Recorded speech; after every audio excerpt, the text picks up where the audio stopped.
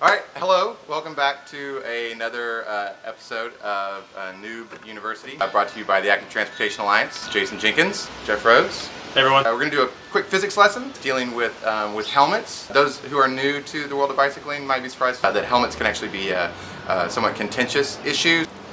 Big extremes, right? Definitely. The extreme pro end would be wear a helmet always, on a bike, in a car, in bed. If you don't, you're going to die. Every child who sustains a brain injury, it's your fault. On the flip side, then wearing helmets is just a scam by the bicycle helmet lobby to make you buy more helmets. They don't actually do anything. The tests are fake. Why would you waste your money on something like that? All helmets are a subsidiary of the military-industrial complex. True. I heard. Also true. Yeah. Here's the theory. So you slap your head on the ground, you're wearing a helmet, and the helmet takes that force, transfers it around your head, disperses it through the helmet, and kind of destroys the helmet in the process, rather than transmitting that force into your head, skull, and your brain, and resulting in a traumatic brain injury. Right. So we're gonna put it to the test. We're just gonna see what a helmet does.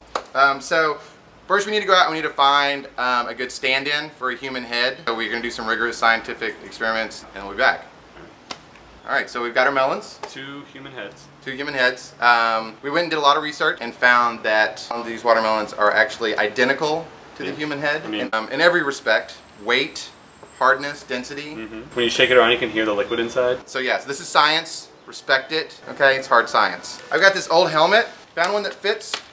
Jeff has been kind enough to loan us his... This is the GoPro Hero 3, and you can take, I want to say, 200 frames per second. Which would let us slow it down to 10 times normal speed. Super slow-mo is what you're going to see. We're going to try smashing the helmeted melon first. Then hopefully we're going to see the helmet take the brunt of the force. And then maybe just for fun, we'll see what happens without a helmet. Yeah. Alright. Alright, let's do this.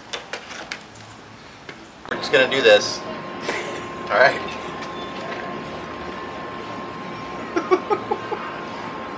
Alright.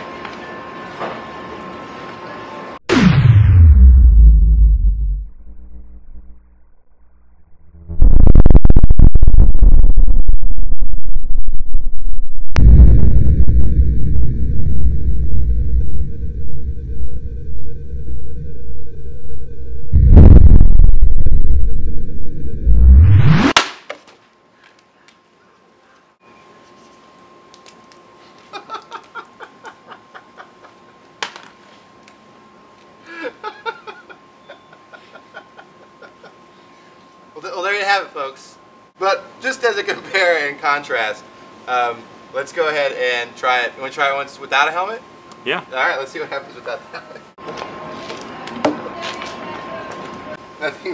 Nothing's waterproof, right? Yeah. Okay. Totally waterproof. All right, here we go.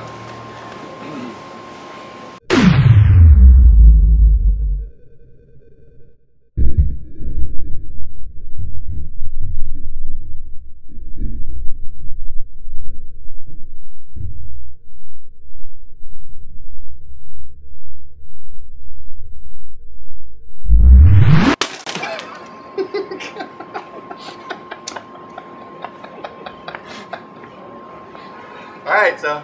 Delicious. Delicious. I mean... Wear your helmets, kids. Better safe than sorry. Ta-da!